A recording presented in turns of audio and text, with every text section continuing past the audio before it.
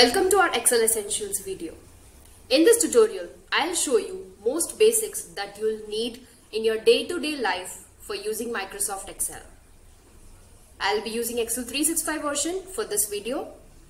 Although there might be slight differences in versions that you use, but 95% of the content would be same and you would be able to follow. So let's get started with the Excel basics. Today I will explain you the basic workbook elements. So this over here on the left top is the menu bar. You have different menus like home, insert, page layout, formulas, and each of them are really important. So when you click on one of the tabs, it displays you a variety of options. These options are divided into various sections and each section is given a unique name. So like this is a table section which has 3 pivot table and table options. This is the charts section which has various chart options. Likewise, each of the tab has various sections and each section has various options. So this is called the menu bar and this is called the ribbon area. You can see here, this is called the ribbon area. When we move a slide down, this is called the formula bar where all your formulas would appear. And this is called the name box. We will come to it later what a name box is and why it is used. Below that we have the worksheet area which has columns and rows.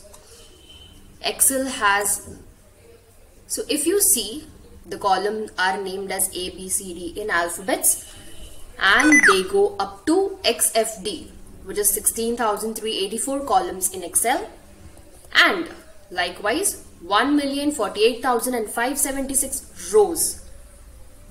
Now if you wonder how did I scroll through this, then let me tell you. In Excel, you have various navigation keys. So you would be able to find arrows in your keypad. You can simply press Ctrl and right arrow to move to the last column in Excel and Ctrl and down arrow key to move to the last row in Excel. Again, Ctrl and left, Ctrl and up. So this is how you can navigate through the corners in your worksheet. Now what am I clicking on this? What is this called? So this is a cell. A combination of row and a column is called a cell. Now currently I am on this cell and the name of this cell is displayed in the name box. So this is where name box comes into the picture. This cell is at the intersection of E column and second row. Hence the name is E2. When I move to this becomes H2. Likewise, when you select many cells, it becomes a range. Now, you can also find the scroll bar over here which will allow you to scroll up and down the worksheet and right and left in the worksheet. If you see below here, you have option to zoom. So when I zoom, I can see the worksheet in a more clear way and a better way.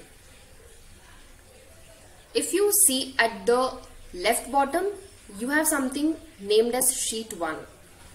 So when I click on the plus button here, it adds a new sheet.